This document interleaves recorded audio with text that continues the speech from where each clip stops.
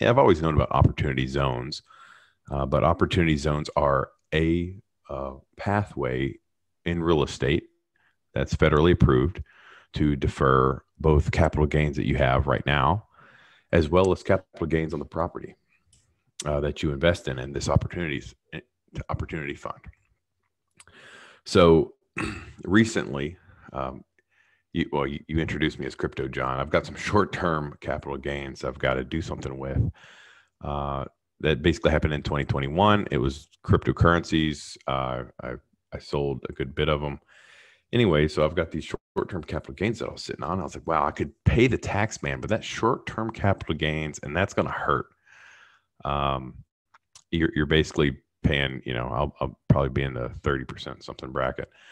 And so that's not great. So the next question you have to ask yourself is, okay, well, how can I defer this? And that's where the journey started.